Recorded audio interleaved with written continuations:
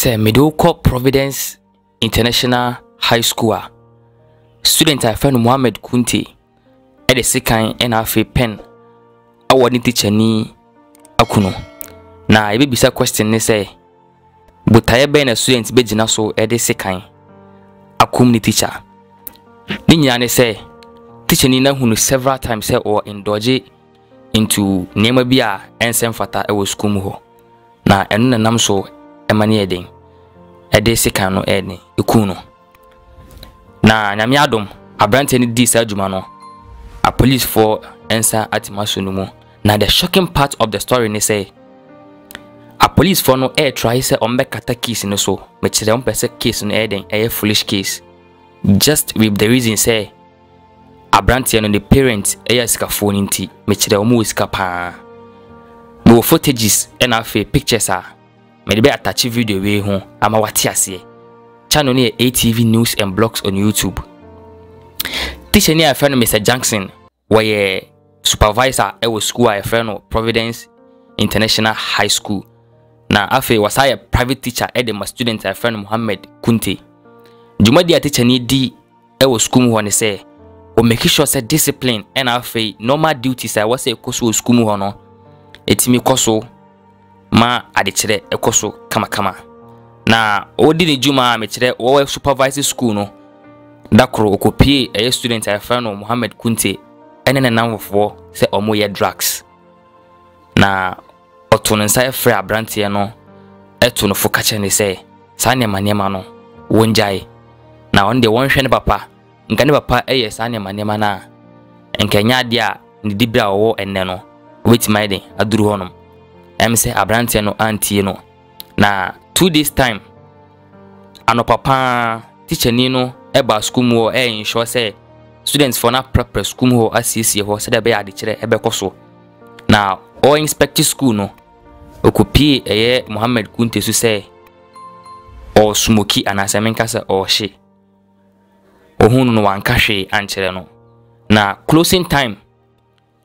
a wo say hwe school mu wo say student bia afri school ho ansani atutu doors no mu no osakopi eye Mohammed Kunte ena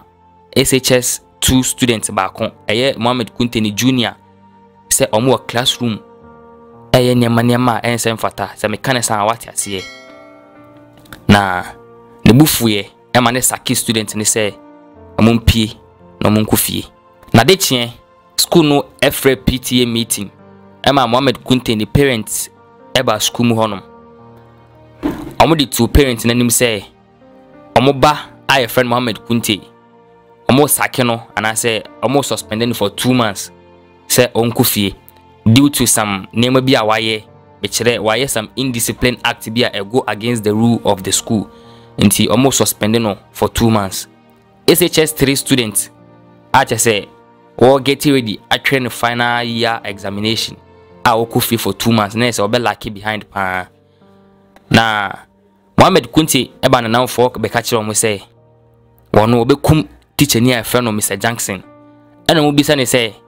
na butaye ben so na wogina so obekum ni teacher ena o say wo hwa sacking na say suspension e de ma wone na namfo no me say ka we say suspension no e de ma wono ena afi na namfo fi say sa wo be ka ya first start ni teacher ni ko pie wono ena afi na namfo so say omo ye drugs no nti wo ka kire omo say wo hwe suspension e de ma omo na Mr. Jackson and a touch because one a bit P no so and as we P almost several times say or more indiscipline act e was school mu hontino wo hwa e be ye one adis adwuma no intino obekum no eja yesi kire me wadamfo na me kire wusuban ene chese omunyina pene so send ombe boa na omadi adwuma no so after school and I say closing time so dem di kan ka kire wona Mohammed Kunte a private student for Mr. Jackson into a bafie se oba classes obugura fie onum na teacher ni no ehwe football match enti no wakacha nse on betena se na match ni bana wie into mu wie na normal den na omo the studies no atwa so abrante ne to onu nyina no na dwene enye straight because o dwene kwan ya obefa so akum teacher ni no se do si planning no pepepe uhwe video we no na make out say and they your first time e wa channel we so a na wa subscribe channel no said the bear ya upload video be at say ya obenya bi ahwe was sorry a ura kitchen na make house a back door of the house no e kitchen no no e ko two back door no mu e na afen so oko bie e main door e ma nanfo e wura mu na make house a warrior san nyina na teacher no e hwe no cause why confused as a brand any e act in a way bi a won wo hu bi da student no wura mu e na omo two door no mu mbi mu kita sekan e na mbi mu su kita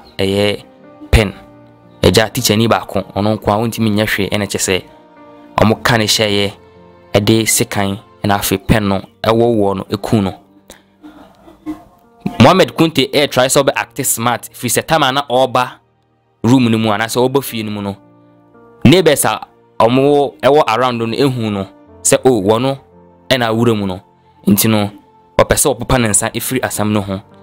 obono modern e de asam no koto eya a police fo anim se waba fie e ba be classes e woni teacher honom na oba ye no wa hu se obi abekum teacher ni no nti wasira police fo se omombre fie ho na omombe hwe de asi a police fo no ba no be hu se ampa teacher ni no e na da mojamu ya wawu no na omo hya se omo conduct investigation ni mu no omo be hu se atade bi e dadan hu a kyese aye moja omo fa atade na omo di akire no be hu se atade ne eye Mohammed Kunte na danfo atade na akwa se Mohammed Kunte woya suspicious omo frɛ abrante no etoto na no kache ne se asam no wani mu bia sesia ntampa wanka nkyere omo na omo mboa no Mohammed Kunte deny ye na police for ne kache ne se omo hu se na danfo atade e wadan ni mu nti woni masam no hu bia wanka na mmobi wo ho a metima boa no eja akwala keto a ono nso na adwini so a na o cheche mu kire omo se ane woni mu bi na ne butan nyina ne se teacher ni no ama ya suspend no na afi na now for afri school mu ho na make how se sasam we esi was Leon Freetown tesia no obi a wo ho bia aye confused fi se bibia da ho pefe se Mohammed Kunte ene kumu ne private teacher Mr. Jackson nanso police for no try on possible best say remember case na foolish case just with the reason say abrantie no the parents omo rich and asamenka so omo wiska case no e wo court na ye di akiri so dem di ka kache no and the first time na subscribe say be update bi be free mo ba bia no ye de brew e wo sa channel we so na hunso wahu the echo me da so be bre say oji bre na wo hwe me next time e be say share bi mama